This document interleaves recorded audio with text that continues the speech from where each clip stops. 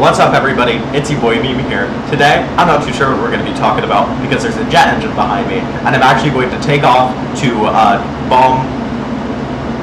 Never mind. So as you can tell, I have lots of things on. So currently, I am turning them off. When I try and turn off this air conditioner, it makes a lot of noise for a minute, and then it turns off. I pressed the button like 10 seconds ago. I don't know why it does that.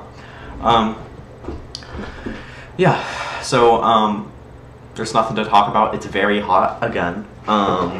You know, we have this air conditioner, and then that air conditioner way over there, and then a big one in my old room, which is yeah, pretty much. We have a big one in my room, and the plan usually is to have the air conditioner on, have a fan pointing at the door, so then ideally it would cool down the whole house. That doesn't happen. The only thing it really does, it doesn't bring the temperature down, it just keeps the temperature at where it was when the air conditioning turned on. So usually we turn it on when it's like 85 degrees in here, and it's gotten up to 100 degrees outside, and after like 12 hours, probably 12, right? Yeah, after about 12 hours, it's now 89 degrees. So, you know, it does it pretty well. It just really slows down how hot the house gets inside.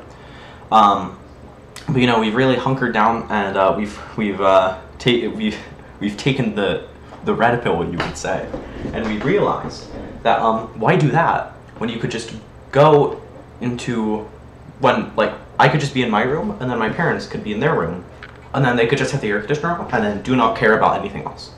And then everything else can be burning hot. It doesn't matter. So that's kind of what we're doing.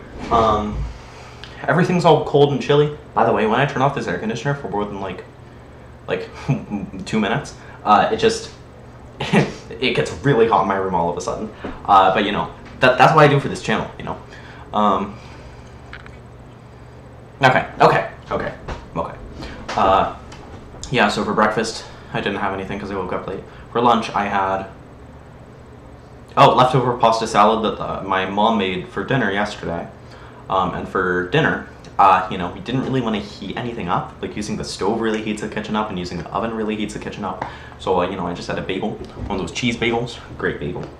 And I also had a cream soda with it. Let's make some cream soda. All right. Yeah, all right. I'm gonna go back into jet engine mode. And, yeah, I hope all of you have a good day. See you, dude.